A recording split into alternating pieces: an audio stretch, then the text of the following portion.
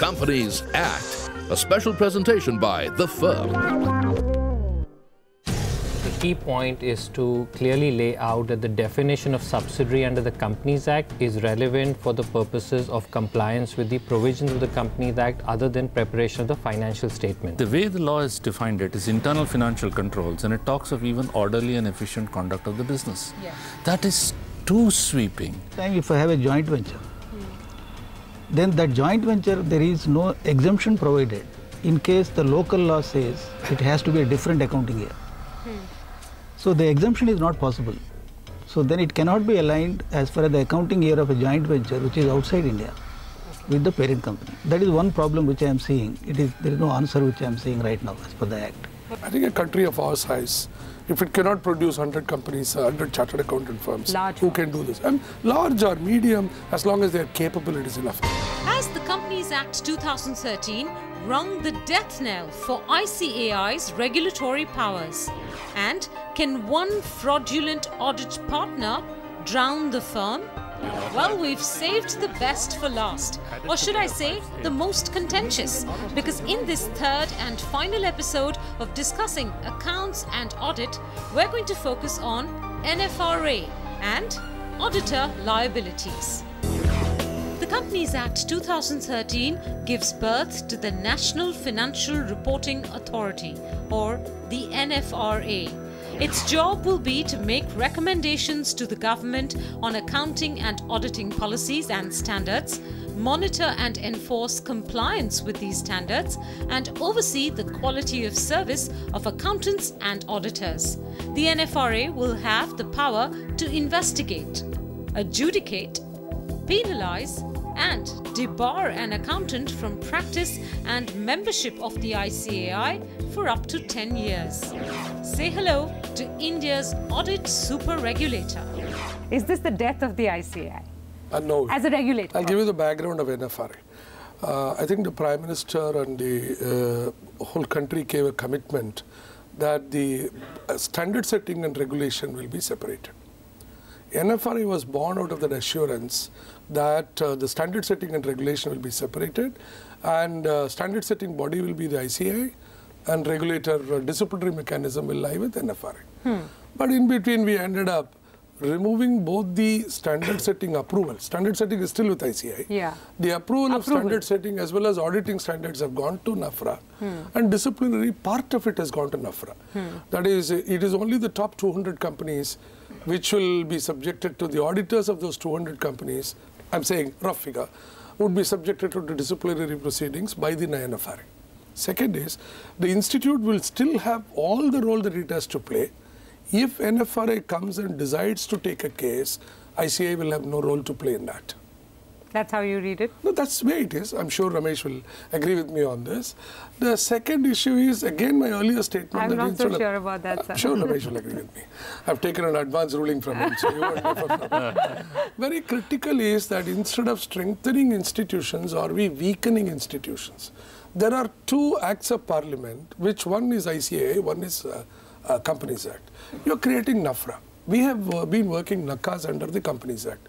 We have never had, he has been a member of NACAS. We have never had any differences in standard setting. Whatever institute did, the NACAS also approved it, or we changed it based on NACAS's requirement. In my opinion, there is too much of a layer which is coming up.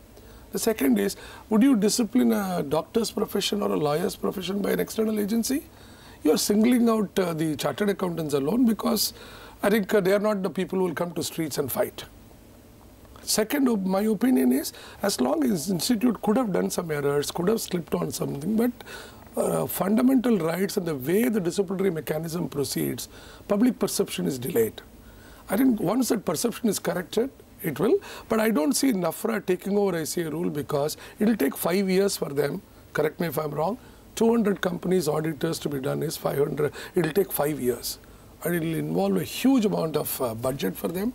I don't think they would be able to do, and they won't be able to complete an inspection. An inspection typically with 4 members will take 60 days for a company. So you're saying it's a non-starter? In my opinion, it will be very difficult for it to function in the manner in which it has been thought of. It will have to have a huge setup, and the benefit that will arise out of it will not be commensurate with the money that you spend. Instead of that, strengthen ICAI would be a lot better way of doing it. To be fair and honest, I did not intend to get into a very detailed debate on NFRA simply because A, we have so many other issues and time is always short, and B, I think NFRA deserves an entire episode of its own once we come closer to its sort of actioning, because it could change things in many good or bad ways, as SK has just raised.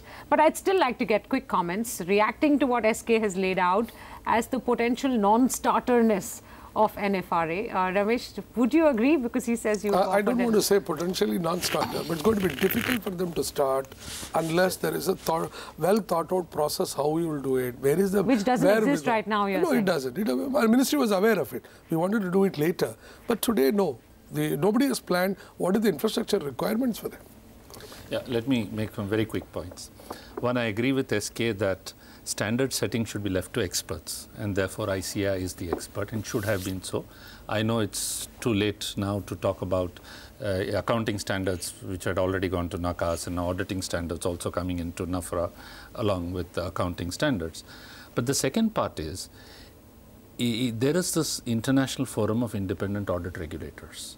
If you are to be a member of that, it is important that your regulatory body which oversees the auditing profession, and audit is a very important public service function, has to be independent of the profession it oversees. So it is in that context that NFRA was... Yes. Having said that, SK is absolutely right. If you want to get that oversight of the audit profession, you need to have substance. You need to have independent inspectors. And resources. Absolutely. You need to have a budget. And today it may be our firms which audit more than 200 audits, all of that. But the principle seems to be cast in stone in a way, that there will be an independent oversight. It's as substance So in polite terms, you're saying you don't think it's a non-starter, or you don't think... No, I'm saying it's a matter of time. I'll never say it's a non-starter, because we are heading towards a regime all over the world where there will be an independent audit. You don't think that the better option would have been to strengthen the ICAI? You think that this is where we should have moved? I'm saying ICAI is strong even today. It is possible. I'm we have sure the many mechanisms. People would dispute that. Ramesh, I don't want to get into in terms of inspection mechanisms, all that, it's outsourced. All I'm saying is, irrespective of whether ICAI is strong or weak, the principle of independent audit oversight is there across the world now, and we will move towards that someday or the other. I just needed to add one. One is accounting standards and auditing standards even today are only with the institute. Under the Act, NFRA can only approve what has been done by the institute, so it has not been taken away. To your question whether it is dead, no. Because under the law it says accounting standard and auditing standards as set by ICAI will be approved by NFRA. NFRA cannot on its own set any standard. It has to come only through ICAI. The second is, even today the disciplinary mechanism, we have majority of the members, I think out of 6 members, 3 members are government nominees. You could have made 6 members as government nominees only with 2 from the ICAI. The same disciplinary mechanism which is there could have easily been strengthened rather than creating an institution. So you think honestly that the disciplinary mechanism in the ICAI has worked effectively? It has not worked effectively, not because ICAI did not do it. Because you take Satyam case, I will take that case. People go to High Court and people go to Supreme Court and take stay and come back. And you cannot, you're not a policeman, you cannot go and arrest a person and come back. You have to ask for records. It takes time. I'm not saying everything is great and there is no fault at all. There could have been some fault. Perceptions are there, but as a disciplinary authority, you cannot go and publicize what you have done. But I think it did not warrant a complete change from the disciplinary mechanism. No, but the issue is not of delay, because you will could have the same issue with NFRA too. If there is a judicial process which has to be followed, or a quasi-judicial process, that has to be followed even by NFRA. That is not the issue. There are 3 elements here: setting of standards, oversight on the profession, which is inspecting of audit firms, and third is punishment, which is the disciplinary proceedings. All 3 are today with NFRA. Even assuming that the disciplinary proceedings were to remain with ICAI, the inspection of audit firms would require an independent oversight an audit regulator, and that is how NFRA would come in. That is where the resources would be an issue. In terms of time frame of disciplinary proceedings, I'm not sure NFRA would be able to make it much faster than the institute because of the process. I don't think it's about explained. faster, it's about being more effective and actually going after people besides just the Satyam case. But like I said, I don't want this to be a debate because that debate is a whole different debate on whether ICAI is delivered or not, therefore whether NFRA has space to, grow and thrive or not, and whether the companies act. This is what it is now. So your views, we spent 2 years after Satyam asking, why doesn't India have a PCAOB kind of structure or a setup, right? Is this, you think, the answer to that? Yeah, so again, I think anything that helps us move closer to international norms with the right safeguards is the right thing. Does this? I think it does, as long as you create the infrastructure behind this. Because as we talked about, when the PCAOB was formed, the PCAOB had hundreds of millions of dollars of funding to recruit the right people to make sure this works efficiently. Our ability to put in that infrastructure is questionable, and therefore I think it's a step in the right direction. And all we need to do is make sure we create the infrastructure behind it. The only thing is, PCAOB had inspected Satyam. So don't think that everything is going to be. So PCAOB came and inspected and they gave a clean report and then you got it. So if you think PCAOB is going to solve all the problem, I deal with the PCAOB on a daily basis, and I have clients who deal with them on a regular basis. Let me tell you how companies and auditors deal with the PCAOB is very different from the way they deal with the institute. Absolutely. And I think that's the point. The point is not that anybody will catch everything 100%, but the level of rigor you put into an international audit, because there's the regulator, who's an independent regulator. I think there is merit to that. And who has teeth. There is merit to that. I'm sorry, I have to tell you this. The delivery system in the United States is much faster than us. Sure. It is not the regulator who is threatening you. There is a delivery system. Legal delivery system and enforcement systems are good there. Therefore, PCAOB is effective. Here it is not good. Therefore, ICAI cannot be effective. I think, sorry. No, Mr. Rao, this is an emotive topic, actually. Yeah. I would have highest ratings if I spent the next 1 hour just discussing this, because every accountant in the country would be watching. Unfortunately, it's not everything that we need to discuss in the Companies Act. So I'll give the last word to you on this. Do you think that what we are getting in the form of NFRA, currently in the design stage, is the answer to the question, does India have an independent audit regulator? Does this fulfill those needs? Yeah, even today what is envisaged that as far as the accounting standard setting is concerned, that is still with ICAI, as rightly pointed out. Yeah. So only approval and making it effective, that is only the role. As Mr. Ramesh has pointed out, as long as oversight is with a regulator, I think it will be effective in my view. Okay. So without undermining the role of ICAI and having a Mr. oversight. Rao is being political now. Now you're being political, sir. Actually, that may be true. Oversight function should be independent. So that oversight function, as long as this new agency is going to fill up, I think it is a welcome step in my view. Companies Act, a special presentation by The Firm.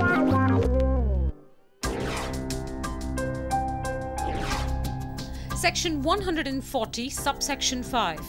The tribunal, either suo motu or on an application made to it by the central government or by any person concerned, if it is satisfied that the auditor of a company has, whether directly or indirectly, acted in a fraudulent manner or abetted or colluded in any fraud, it may, by order, direct the company to change its auditors. Such an order would bar that auditor from being appointed as auditor of any company for 5 years. Section 140 goes on to explain that the liability shall be of all the partners that colluded in the fraud, as well as that of the firm.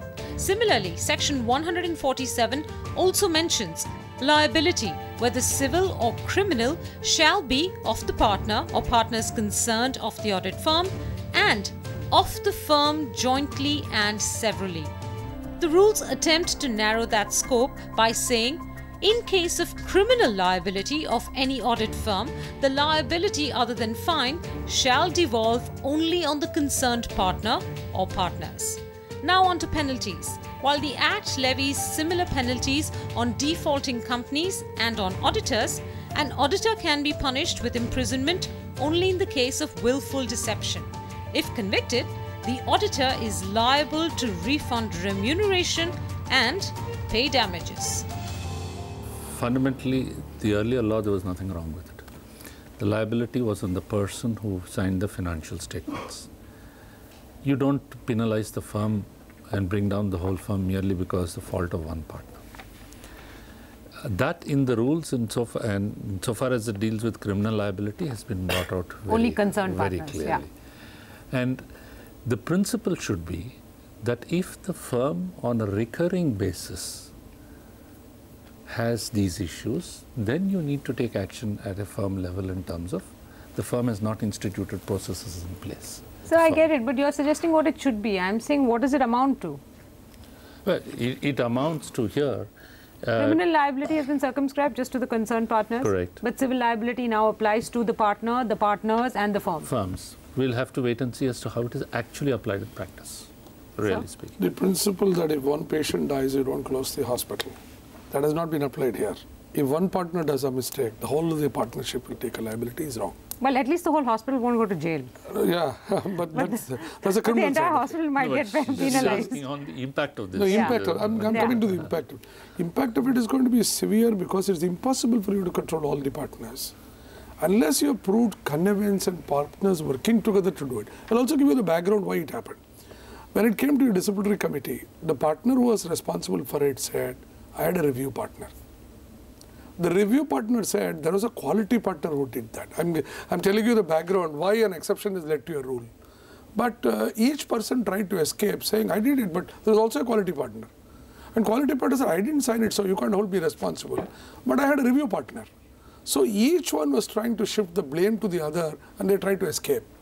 So for an exception, in that case, come and said, put a rule and all the partners will be responsible. In my view, this is too harsh a provision. It should not be. I think we should aim at making a change to this, to the amendment to the Act. But that partner being both civilly responsible and criminally responsible. If the whole partnerships were acted in connivance, and they've all derived the benefit out of it, knowing fully well he has done something wrong, then you can take penal action on the firm and cancel the license. So you're saying just like the criminal liability has been circumscribed, the civil liability should also be circumscribed. Unless proved that there is connived. Unless proved that there is a connivance by Sure, other of course. partners. If there's proof, then you're party to the fraud. Party So to the the concerned auditors, I mean, I'm using the word, if it's concerned auditors in the sense that you've been proven to be party to the fraud, then the liability, whether criminal or civil, should apply to you as well. So this is Fair one enough? more case for Section 417. No, on this power won't to be remove Section difficulties, 417. is it? No, it has to go through the amendment to the Act. But unfortunately, while you have not provided penal provisions for other things, for the auditors you have levied heavy penal provisions. While you have restricted the audit profession from probably rotation, non-audit services, etc., you also ended up with severe penal provisions. And I think ultimately this will show up in the pricing of audit services because nobody is doing this for charity. And I think ultimately the risk will have to be priced in, and whether it is in terms of increased efforts, whether it is in terms of how you conduct an audit, it'll find its way That was there. the most important impact in the 2 hours of discussion that we've had. Basically, sir, what they're telling you is they're going to send you a bigger bill starting FY15. No, let me also tell you, there are not many women who want to come and join the practice at all. They say we won't sign the balance sheet. Why? Because you may have to go inside because something else went wrong in a company. I may have to have civil and criminal liability. Many women, I'm not sure that you have many women, they have said we won't sign a balance sheet. 34% women. Okay. They don't want to. That's unfortunate collateral damage. Okay. The auditors look fatigued, tired, beaten down, sir. Should I give you the last word on what these 2 chapters really mean? Because at the end of the day, this is an act that regulates companies. It's not an act that's meant to regulate accountants. So from the company point of view, at the end of the day, what do you think the ultimate impact is? Is business become too difficult to do because of these 2 chapters? Yeah, it particularly the consolidation of accounts and the related parties transactions where it has to be disclosed in the director's report and subsidiaries related disclosures. So these are the issues which will delay the entire the process of doing business. I think it has to be relooked as far as these particular areas are concerned. Similarly, the penalties which are there today, not only to auditors, even if we take from the company point of view. So every section talks about imprisonment and fine. So it is not that it is severe on auditors, it is severe on companies, severe on Managements, professionals, executives, and everybody. Directors. It is very, very severe. So cost of compliance is very, very high. So therefore, the industry has to be very vigilant in ensuring that the compliances are done properly. So one way it is good, governance system will improve as far as India is concerned, but it will take a long time to adjust to the new act. All right, gentlemen, I'm going to let that be the last word. I thank you all for your time. Next week on Companies Act, compromises, arrangements and amalgamations. If you look at the draft rules again, they said that demerger needs to be aligned or with the tax definition. That's right. And therefore, I think the question that will come is, is it the cart before the horse or the horse before the cart? We have a Companies Act which is now trying to address tax and stamp duty by virtue of a provision under the Companies Act. Hopefully, I am only hoping it will work very beautifully if no sectoral regulation for that matter will go back after the merger is saying, no, I want to look at a fresh. Then there is a problem because still moving in circles. If you look at cross-border mergers, you look at fast-track mergers. I mean, the last act had a life of 57 years, right? And this is you can call it enabling provision today, but when you think of it maybe 10 years down the line when indeed Indian M&A is more aligned with global M&A, I think you created something that can facilitate. So you're delighted with all the enabling that this act is laid out. I don't see. We'll hold you to this for 10 years. I reach this opinion. Maybe, but I don't see us being at least worse off. Is my overall take when I just look at this particular. What chapter. A relief! At least we're not worse off. Companies Act, a special presentation by The Firm.